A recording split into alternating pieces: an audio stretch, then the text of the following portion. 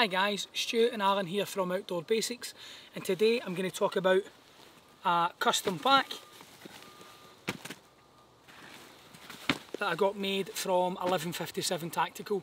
So if you're interested in having a look at the pack, stay tuned.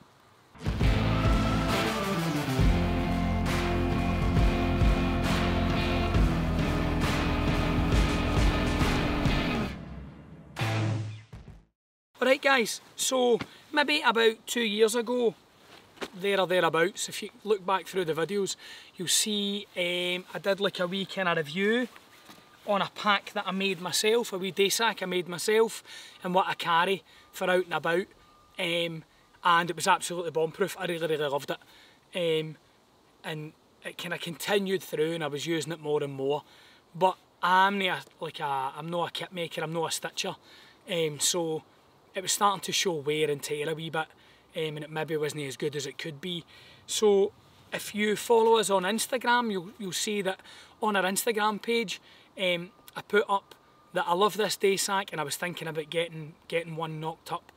I think there's a thing called, I can never remember this off the top of my head, the Guild of Tactical Stitchers or something. There's loads of like great guys within it, and they all make kit and stuff like that. And I had a various look at some of the guys, and loads of them are very capable. But my mate Tom was up for Prepared Pathfinder, and they had a modified Berghaus Monroe, and I said, "Who done the mods for you, mate?" And he was like 1157 Tactical, and I'd seen 1157 Tactical when I was still in the military. They'd like Gucci helmet covers and stuff like that, so I had a quick gander and decided, yeah, they were pretty tidy. He's kind of currently modifying a Pussers issue Bergen with I think it's a 1606 frame on the back. So I had a look at his stuff and I thought, yeah. So I got in touch with him, told him what I was looking for, and said I'll send the day sack down, because the dimensions of the day sack were perfect. It was exactly what I wanted. He said, yeah mate, send it down. I gave him a list of improvements that I wanted, and he was like, yep, I'll bang that out, and he did. And this is the end result. I'll quickly give you a talk through the day sack in a minute. In fact, no, I'll just go in and I'll do that just now.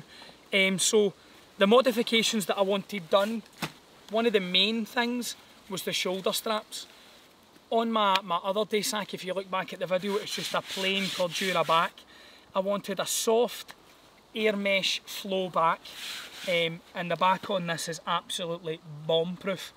I actually done fizz with this morning. We did a cheeky weighted workout, and I wore this for it with a decent amount of weight in it, and it was comfortable as a comfortable thing. It was absolutely dynamite. If you look at it, the shoulder straps are contoured to fit the shape of your body far better, and they've got the air mesh on them as well. They're not like overly thick and just soft.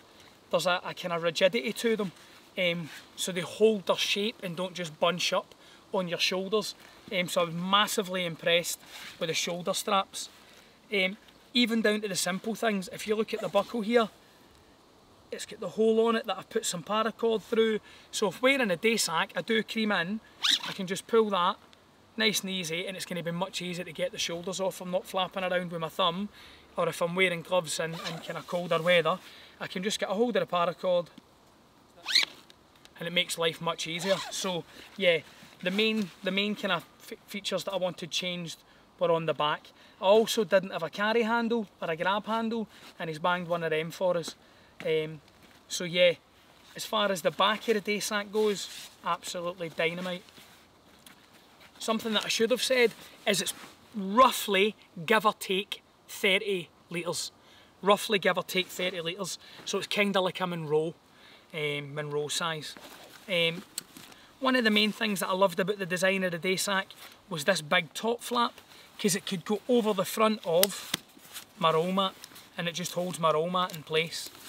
So I've kept that feature, and that is absolutely great.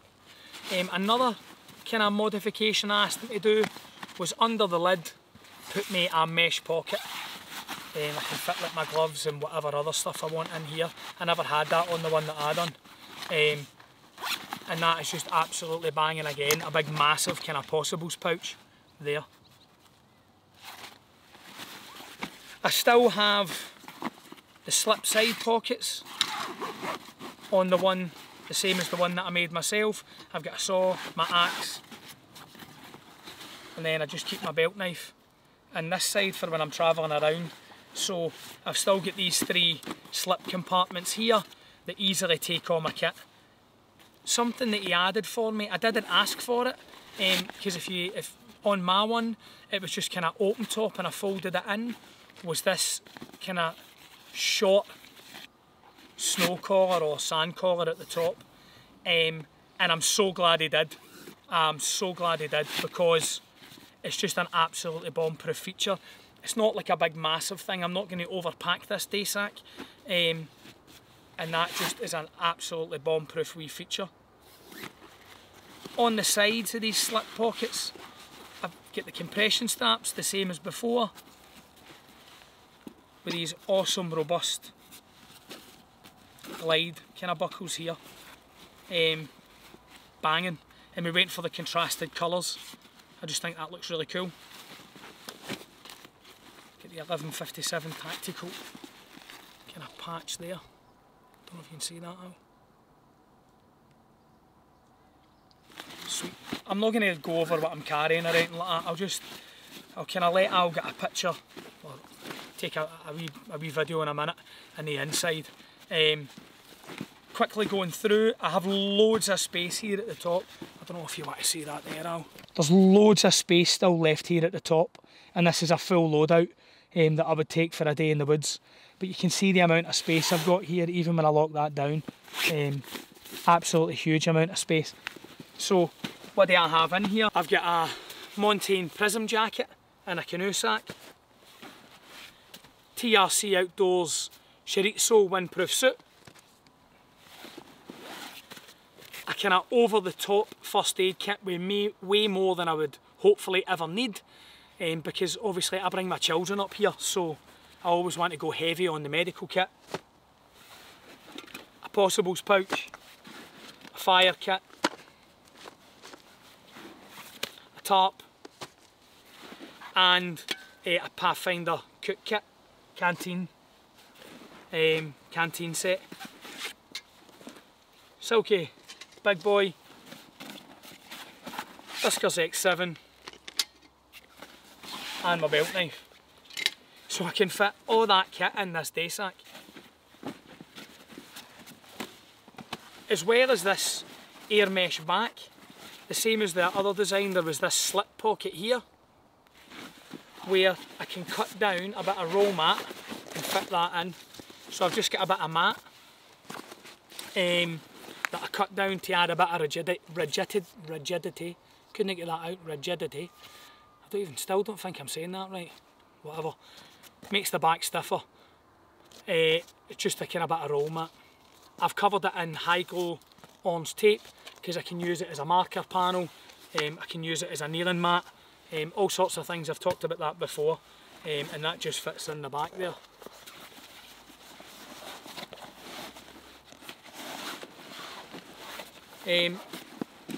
It's made out of 500D Cordura, and if you just look inside, mate, here now, you can see the way, for example, all the edges, every joint and edge is covered up. Same way down in the bottom of the pack.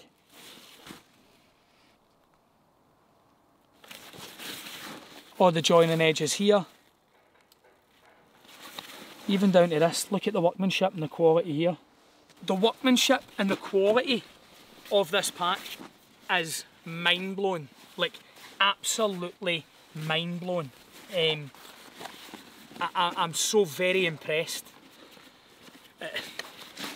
Worth every penny when I look at it as a whole. Really, sorry, and the gloves just in the top flap there. It's light as a feather and it holds everything I would need for a day in the woods with a huge amount of space left over for any scran or whatever, as well as my roll mat here. So you can see the amount of kit that fits in here. In the military, I suppose we would call it a jack sack, For any of the guys kind of still serving that would be interested in like a kind of smaller jack sack. Any of the lads that are working in OPs or whatever, it's easily top flappable. Just what that means, like it can go under the top flap of a bigger rucksack to have a kind of scalable system. Just really impressed with it, with the Velcro panel at the front as well for a morale patch. So the pack itself I'm absolutely in love with. It's a wee design I kind of came up with. It's as old as time, this sort of thing. It's just a basic bucket style pack with the slip pockets on the side for any various bits of kit, mesh pocket under the top, and then just that quality carry system in the back. The padded mesh airflow back and shoulder straps have just took it to an absolute other level. And then as well as the build quality, I'll get years and years and years out of this pack. A long time, and it's absolutely worth it. So again, today I've already beasted it, wearing, like doing fizz in it, not a drama, and I can tell by the build quality I'm going to get years out of it. And a lot of lads that I know use 1157 tactical for stuff, and they swear by it. So if it's good enough for a lot of they blokes, it's good enough for me. Price point. I'm not going to go into how much it was, however, like one of my mates went, just get a modified Monroe. I kind of looked into a modified Monroe, and by the time I'd bought the Monroe and get all the modifications, it kind of was like, whoa, it was a bit more expensive than I was willing to pay. Getting this built for the ground up, the price point was absolutely outstanding. The service was absolutely outstanding as well, the communication. To make sure I got the product I wanted and in a timely fashion as well. So service was outstanding, the product was outstanding, the communication was outstanding, and I could not be any happier. As far as I'm concerned, 1157 Tactical gets a 10 out of 10 for kind of an initial thoughts review. Yeah, I've still to carry the day sack, but I can tell I've got years and years of experience of doing this sort of stuff in the outdoors and carrying load over distance and all that sort of good sounding stuff. I know this is going to be a bomb-proof bit of kit. I just love the wee design as well.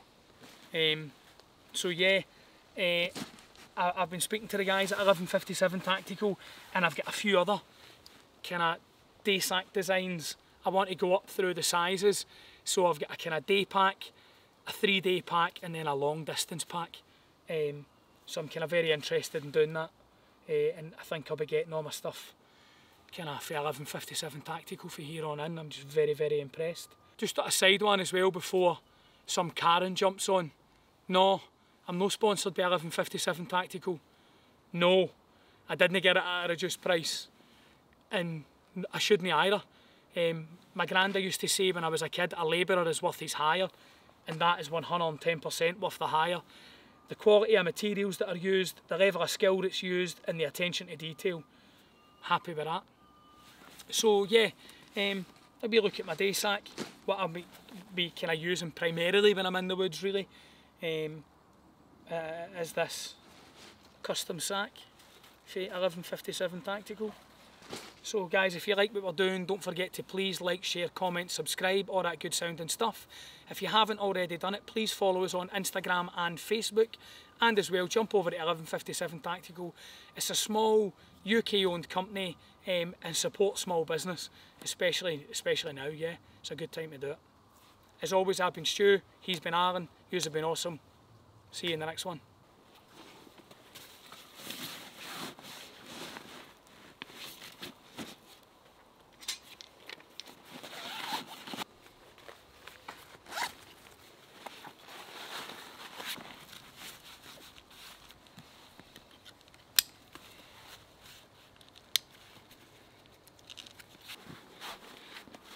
So as you can see, the way the shoulder straps come over and curve round my arms, it gives me like a full free range of motion, and it just sits kind of, well for me, sits perfectly in my back. But what makes it much easier, say for example I did fall over and get a mechanical injury, rather than trying to like twist my hand up if I had injured my hand or whatever, the addition of that hole there means that I can just really easily kind of adjust that, and I think that's absolutely brilliant. Just a daft wee thing really, but it's the simple things that matter, isn't it? Again, just the fit of these shoulder straps is banging, absolutely brilliant, and then the back is mega, and again just the ability to kind of more easily adjust the shoulder straps is something I'm massively impressed with. And then if I am out on the hill, I've got these wee attachment points I can put my Ranger beads or Pacer beads on, just fantastic. So yeah, the way it sits and fits on the back is mint. All round very, very, very impressive little day sack.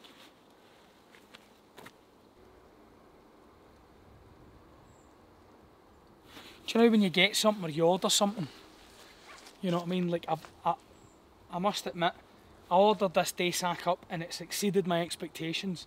The back, I know I keep going on about it, the back of the day sack and these shoulder straps have far exceeded my expectations. Very, very impressed. And again, I love the contrast of the colour of the buckles and stuff, yeah. Wee design feature that they put in for me, like this kind of small snow lock at the top. And I prefer it at the back, see rather than pushing it there. When it's at the back, it pulls and lifts the front of the day sack up, see it? Rather than being at the front, it pulls and lifts the day sack up. It just makes it easier to close it down. Just absolutely outstanding redesign. Really, really impressed. So that's a feature that I love, I must admit. Absolutely love. And then the pocket under the lid and stuff. Really, really impressed. It exceeded my expectations. Like, I sent the day sack down to like give them a look at it and say, look, yeah, build something like this. Do you know what I mean? And it shows the difference between, like, I wouldn't even call myself a hobbyist. Like a guy messing about in a sewing machine and a guy that's it's actually his job. He's a professional. Just the quality that's came back, brilliant. Over the moon with it. Absolutely over the moon with it. Like I say, I'm going to order more for him, mate. I'm going to get him to knock me up some pouches and stuff as well, I think. Like a couple of Possibles pouches, fire pouches and stuff like that, and different colours, like bright orange ones for my fire one, stuff like that, to kind of round it out, I think. Very impressed, very sweet.